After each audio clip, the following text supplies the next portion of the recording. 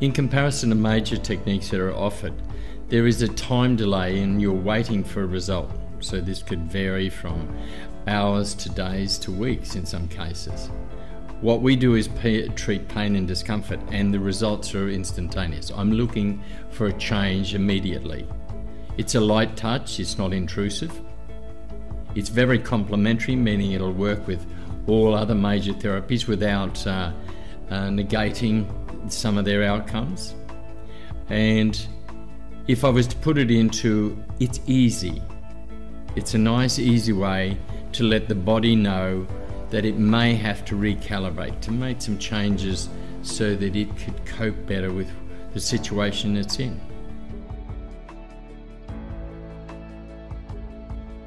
The difference between my therapy and some other touch therapies, like trigger therapy or acupressure, is in my case I see acupressure and trigger therapy as a way of holding a point under a lot of pressure for continuous time till it submits.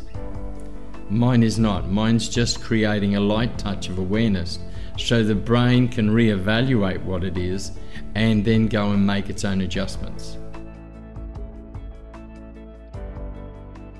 I want the body to do its own job, and if I can give it the right information like a good computer, I believe it has the ability to reevaluate and recalibrate itself. Sometimes I think we've got this tendency to impose rather than allow it to respond.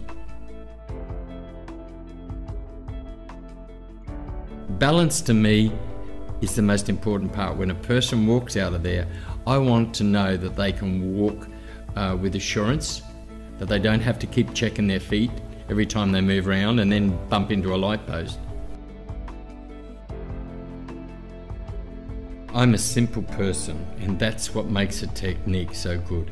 I think everyone has the skill to do what I do. I am just a person, a therapist who likes to get results.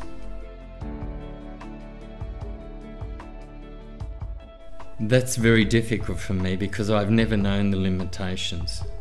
No, I have to say, as an Emmett therapist, I'm a first aider. So if a person, even if they've got a broken bone, I can comfort them until other assistance comes. So when it's not my job, I'll pass it on to someone else who's good at it. But that does not take me out of the equation. I can still sit there and give good comfort. I think why it's grown so well is that it has been accepted as complementary therapy. A chiropractor, a doctor, a physiotherapist, or a massage therapist all get the same value out of the learning. And it doesn't say that they have to disregard their prior learning. I think that's what's taken it so quick, and I do believe that the simplistic way that I keep it has got a lot to do. The average person, the mums and dads who want to help their family can do it, and those professionals who want to go out and take their learning on to greater heights or awareness, they can learn it. Many competent therapists out there, many. And one of the nice things about it is I'm very pleased that they call it Emmett technique, because I put total trust in these people to do a good job. So if anyone in Germany is looking to have what I've got to offer, all they've got to do is look up the website and look to see what is available in there that are highly trained. I'd like to take this opportunity to introduce to you my instructors within the European area. The first one would be of the senior Regishira, Astrid Haas, Thomas Williams,